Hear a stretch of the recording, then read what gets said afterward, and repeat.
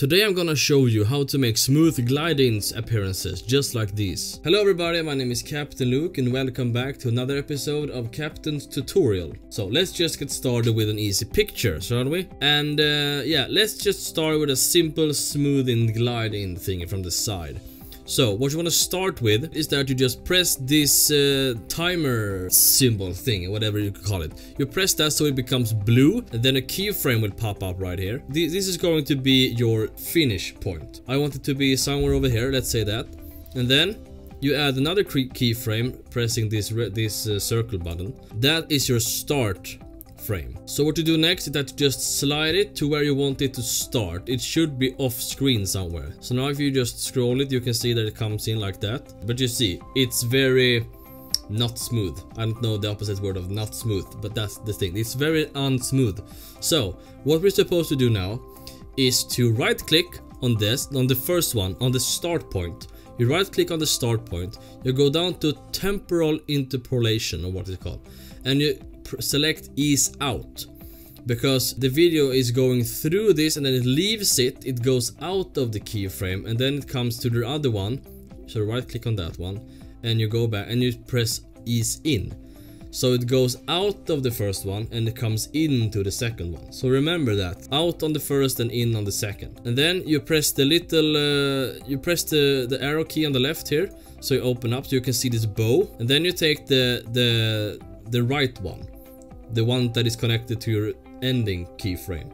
You take that and you just move it to the left, and you can see how the bow is shaping differently. So this means that the picture will accelerate fast in the beginning, and then it will reach the top about here, or about there, and then from here to the end it will just decrease in acceleration. It will break down. So what you will have is something like this. Now that was a bit too fast, so this is something that you have to play around with when you're doing your animation. There is not a universal number that you can put here. It all depends on the size of the text or the picture, or how far you want it to slide from the edge to the center. So you have to play around with the numbers yourself every time you do this. I thought that was a bit fast, so I'm just gonna take the end point and drag it a bit to the right, making the entire slide-in effect a bit longer. Now, let's try and see how it looks like. And that looks maybe a bit too fast. So you can just play around until you think you have found until you're satisfied with your effect. I like that one. I like that one. That's good. So now, if you also want your picture to kind of rotate in, what you do then, you go down to rotation. You do the same thing here. You press the little time symbol thing, the little clock thing, I don't know what to call it. Press that one so you get a keyframe. You move it to the same frame as the top one. There is a line that helps you there, so you can just release it there. And then you add another one, and this is you drag this all the way to the start, just like up here, just like on the top. And then you do exactly the same thing. You right click, and on the second one you press ease in, because you're going into the second frame. And on the first one you press ease out, because you're moving out from the start. Yeah, and then you decide what angle you want your picture to be at the end. So you just drag this one so you can rotate it. Let's say I want it to be over there, 7 degrees. At this point you can make it to like maybe -19. Let's see what we have. And then you open up the arrow here so you can have you see the same bow again. Then you can play with this around as well. And let's see what we have now. Yeah, I think that looks good on the first try.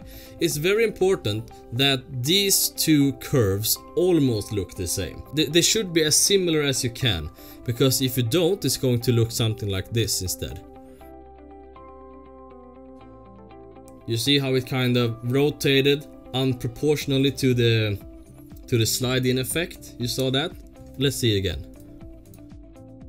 You see, like in the middle, in the middle of the effect, it likes pop into position, then it slides, continue to slides. So you should aim for having this curve looking approximately the same as the top one. so it's just a smooth transition all the way. So let's say you want to add some text in your video. Type something like hello. So the problem with text is that if you, for example, if you want your text to come out of nowhere, like pop up out of nowhere, the thing is that if you move your text away from the very center of the picture, you're going to end up with something like this. You see how the text is not appearing from the very center of the text, which is somewhere between these two L's. What you can do to make this go away, what you do is you just right click on your text and then you nest it. How should I explain this? If you nest something, it's like resetting the center point. Let's say that. Let's just resetting the center point. So what you see now is you have this center point and you move it to the middle of the two L's, where you want it to appear from. That's the center where you want everything to expand from. So you move it there, and now if you watch, if you lower the scale, you can see that it will pop up from the middle. So that's how you solve that problem. And from here on it's just as the same as the slide-in effect. Let's try that.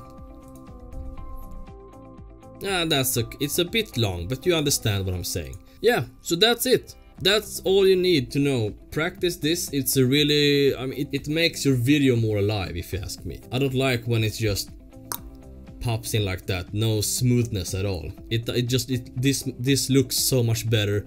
All the big YouTubers are using this technique, so just practice it and you should apply it to your own videos. So thank you. I hope you learned something today. If you did, please let me know in the comments below. Also make sure to leave a like and make sure to subscribe. And let's set sail to the next video.